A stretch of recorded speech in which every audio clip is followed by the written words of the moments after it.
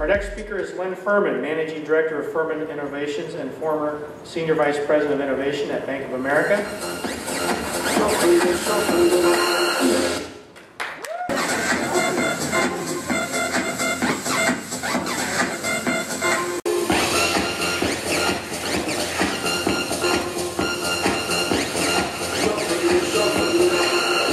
I'd like to introduce myself. My name is Len Ferman, and I'm the former head of ideation at Bank of America.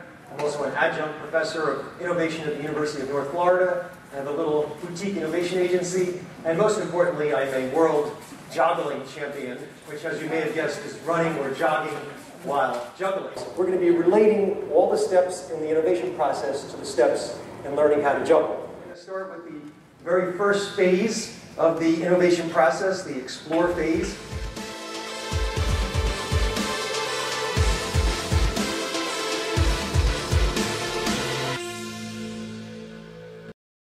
The scarf floats in the air, so it gives us a long time to be able to see what's going on. Give that a try. Throw across, pull it down with your left hand, throw back across, pull it down with your right hand. So the first thing we're learning right now is that we need to break down complex processes into the most elementary steps. So whether it's learning how to juggle or learning how to improve the customer experience, it's also critically important that you balance different methods of brainstorming.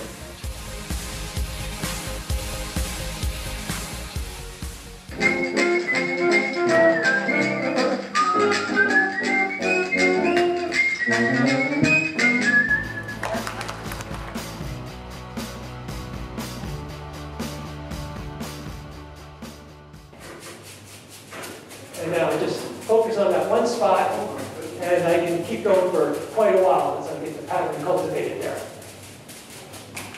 So focus is the third secret.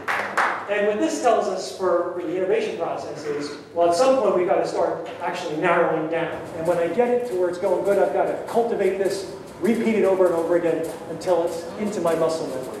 So that's what smart. Just like when we were juggling, we had to smooth out our pattern. We're smoothing out the concepts. We're making sure that these concepts really work. The evaluate phase, and we need to go through our 3 pillars of cultivate, evaluate, and prioritize. And we can bring in concept clarity testing, concept cultivation sessions, and concept development sessions to help out the evaluate process. Wow. Thank